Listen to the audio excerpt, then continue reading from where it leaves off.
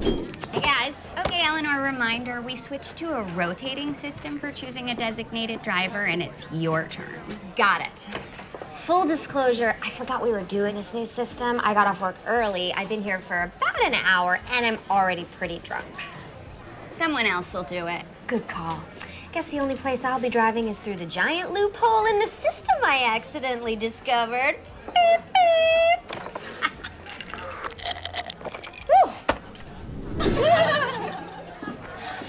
Just water tonight, huh?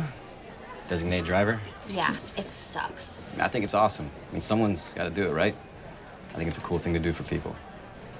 Yeah, no, I meant it sucks that I can't do it more often. You know, I actually prefer it to drinking. Staying sober and knowing my friends will get home safe.